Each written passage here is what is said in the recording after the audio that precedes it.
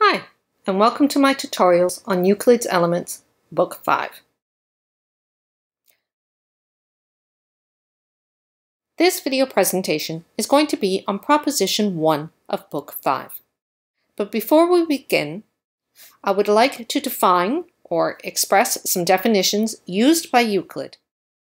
Now, this is Euclid's exact definition, but I'm going to give a little more modern terminology.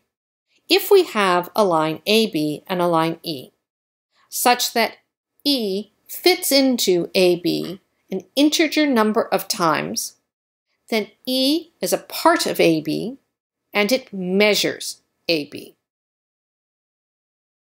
Also, in this situation, AB is a multiple of E. Again, because E fits into AB a certain number of times, an integer number of times. So AB is a multiple of E. So we have three words here that are going to be used by Euclid throughout this book. It is part, measures, and multiple.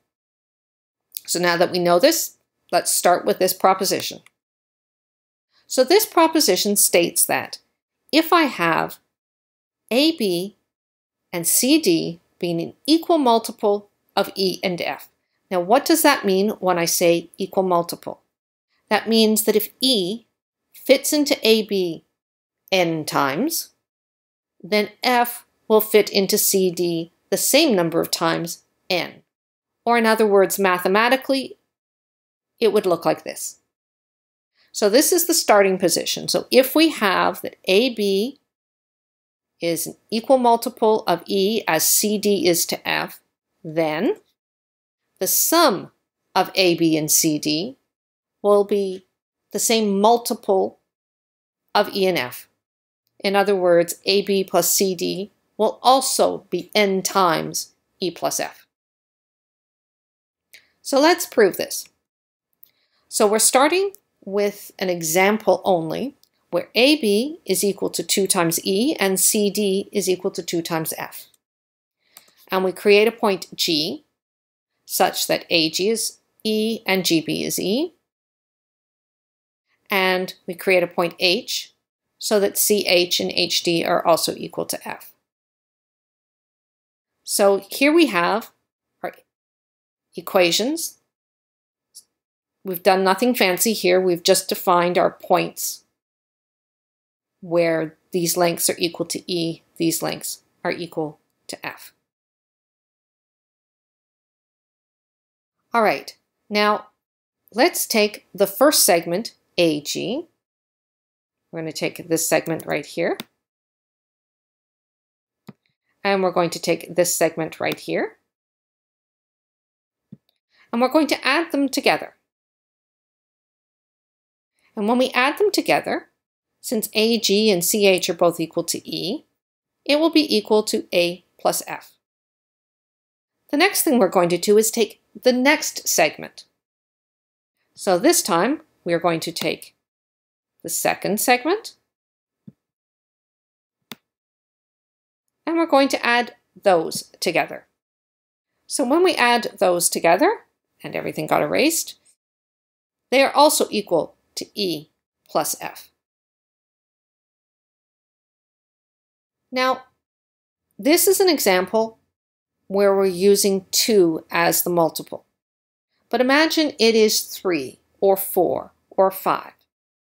Because they're equal multiples, for every segment here, there will be a corresponding segment on the other line.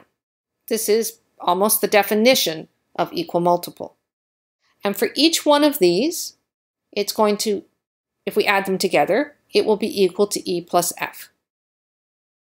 So if we carry on, let's add these all together. So AG plus CH plus GB plus HD is going to be twice E plus F. However, AG plus GB is equal to AB. CH plus HD is equal to CD. So AB plus CD is going to be equal to twice EF. and they started off as twice EF. So in more generic terms, again, for every segment here, there will be a segment here. And as we add these two segments together, that will be equal to one addition of the E and F.